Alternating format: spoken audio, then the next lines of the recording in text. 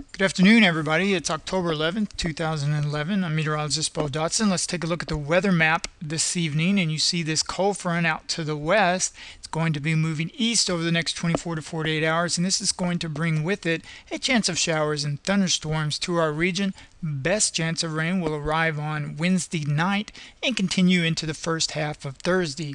Move ahead to tomorrow's forecast, and you see the front moving east, area low pressure over Texas. Some heavy thunderstorms, possibly severe over Missouri and Arkansas, but I'm thinking right now the severe risk in our region will be minimal at best. Let's move ahead to Thursday, and you see the low pressure over the Great Lakes with a cold front trailing through Kentucky and Tennessee. This will help usher in some cooler air on Thursday afternoon, along with some gusty winds.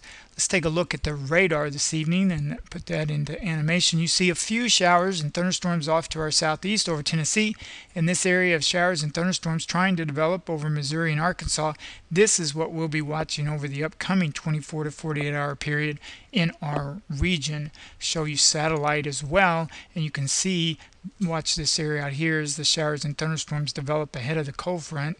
There they go right there. So we'll be keeping an eye on that. Some moisture off to our east, a former semi-tropical system that moved ashore in Florida. How much rain can we expect? Around the numbers here, it looks like 1/4 of an inch to maybe up to 1/2 an inch in our region.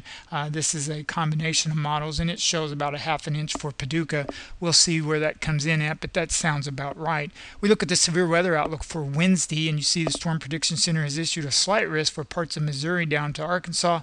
This green area, a large area, that's just general thunderstorms expected to remain below severe limits. Run the NAM model here from rightweather.com. This is Wednesday morning. You see just some showers to our west there, and then Wednesday afternoon tries to develop a few showers over us, but I really think most of this is going to wait until Wednesday night.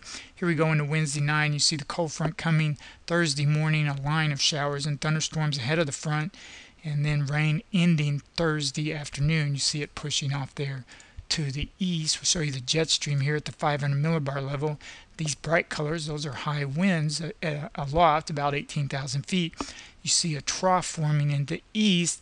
Usually when we see a trough, that means cooler weather. This is Thursday night and Friday. Trough over us, going to bring a little bit cooler weather to the region. Going to continue into Saturday, and then a little bit of a moderation on Sunday before possibly another system. Here we go, Monday and Tuesday, another sharp trough developing with colder air next week. We'll keep an eye on that. Plenty of time to watch that.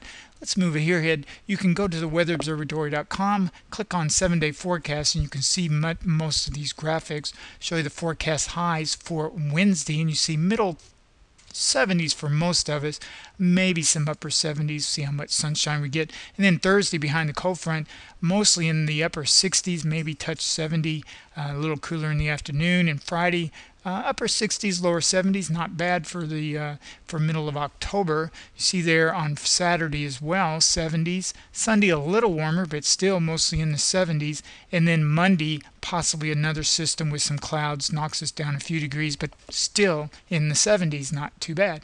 We see the once again, let me show you the rainfall graphic. This is for tomorrow, and then tomorrow night and Thursday you see accumulation of rainfall.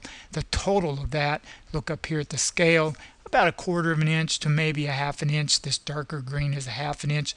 Light green here is 1/4 of an inch, maybe a little more than that. If there's a few thunderstorms, obviously we'll pick up a little more rain. Again, as far as severe weather, I'm not expecting any severe thunderstorms. We'll keep an eye on it in case something sneaks in.